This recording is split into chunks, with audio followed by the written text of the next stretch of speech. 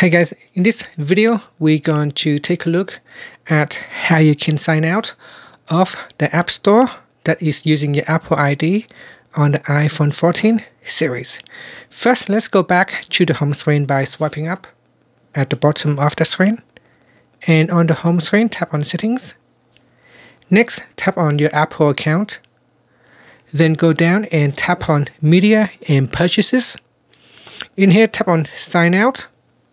And then tap on Sign Out. Now this only sign out of the App Store.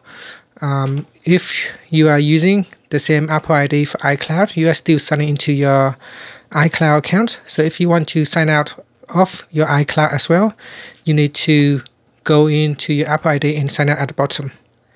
And that's it. Finally, you can swipe up to go back to the home screen. Thank you for watching this video. Please subscribe to my channel for more videos.